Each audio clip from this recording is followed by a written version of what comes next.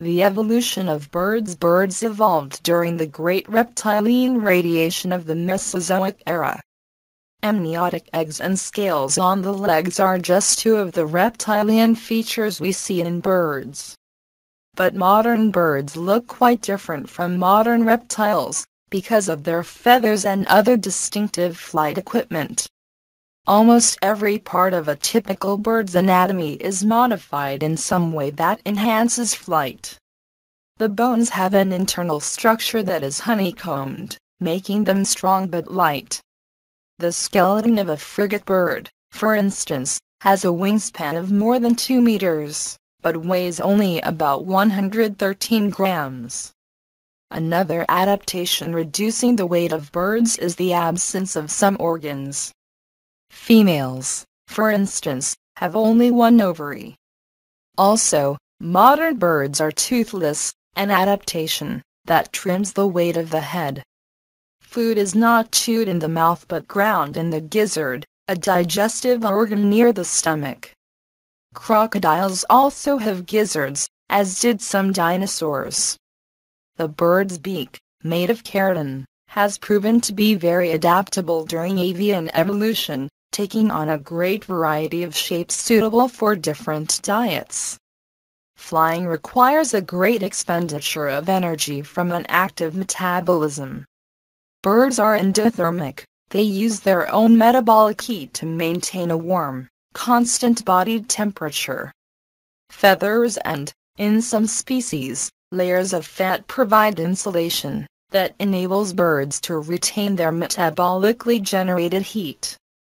An efficient respiratory system and a circulatory system with a 4-chambered heart keep tissues well supplied with oxygen and nutrients, supporting a high rate of metabolism. The lungs have tiny tubes leading to and from elastic air sacs that help dissipate heat and reduce the density of the body. For safe flight, senses, especially vision, must be acute. Birds have excellent eyes, perhaps the best of all the vertebrates.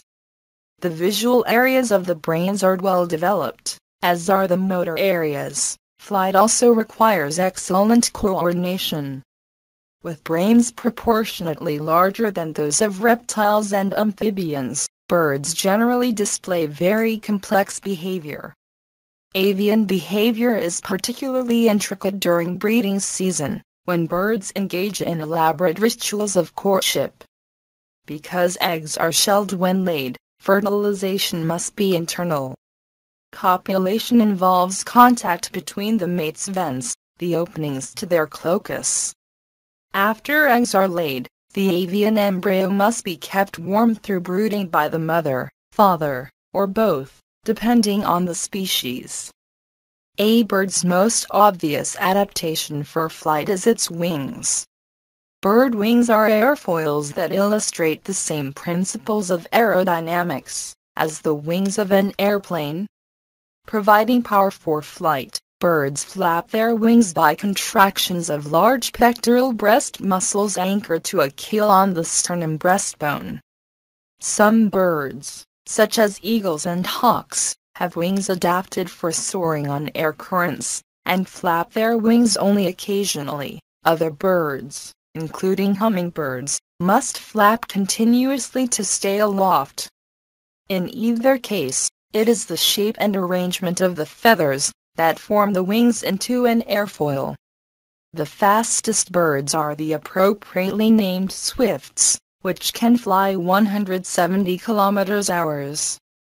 In being both extremely light and strong, feathers are among the most remarkable of vertebrate adaptations.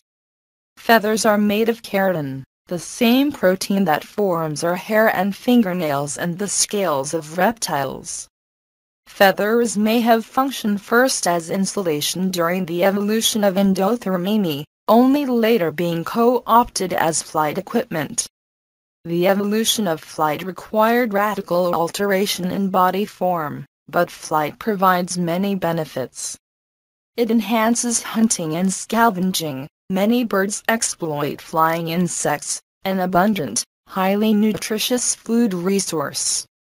Flight also provides ready escape from earthbound predators, and enables some birds to migrate great distances, to utilize different food resources and seasonal breeding areas.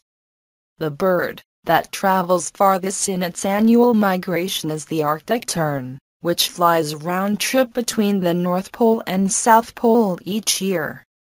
Analyses of fossilized skeletons support the hypothesis that the closest reptilian relatives of birds were the theropods, a group of relatively small, bipedal carnivorous dinosaurs.